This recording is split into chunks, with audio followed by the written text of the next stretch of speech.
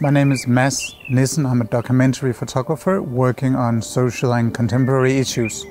My interest in photography started when I was 17, 18 years old and I lived in Venezuela. That's when I picked up photography. That's when I opened the door to this amazing world of documentary photography. And since then, that's what I've been doing. And now I'm 41, so it's been about a bit more than 20 years. Since I started with photography many years ago, I've been working on social and contemporary issues such as homophobia in Russia, the civil war in Colombia, the fight for peace in Colombia. Recently, I've been working on the COVID crisis, not only in Denmark where I live, but also in Brazil, which has been one of the most affected countries.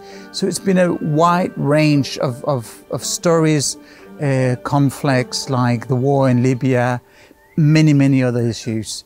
The connection between all those stories to me is a sincere interest in humanity and other people and the lives and struggles they're going through.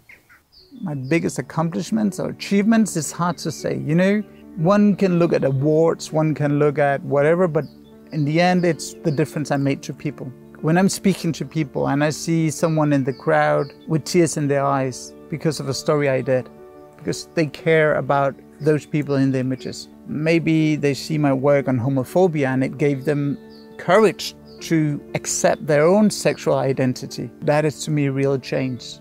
When my work make decision makers change the course, that to me is an achievement. I'm here as a documentary photographer to try to push things in a better direction, in a better way, for a better world. And whenever I can take just the tiniest step, that to me is a huge achievement. Then forget about the awards. That's just amazing, but it's also just a bit noise. If I should mention 3 of my most important works, it would probably be my book about the Amazonas, biggest rainforest in the world, where I spent 7 years working on a book. It will be the work I did in Colombia, a book called We Are Indestructible, about the fight for peace and the history and culture of violence in that amazingly beautiful country. And then it would be the work I did on homophobia in Russia. It made a huge impact on a lot of people. So those 3 works would probably be the ones that I'm most proud of, where I felt I made the biggest difference. I love photography. I love all kinds of photography. I love the most blurry black and white. I like the most conceptual large format in color.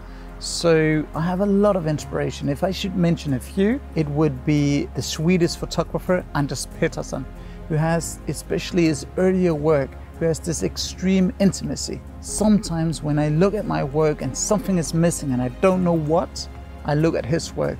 And that intimacy, that empathy he has in his work is just so inspiring. I love Luc de la Haye's work, Winterreise. I find that amazing. I love the work from Antoine Dacata. I love the work from Paolo Pellegrin. I think those are some of the inspirations I have. About a year ago, I started working on climate change, the climate crisis.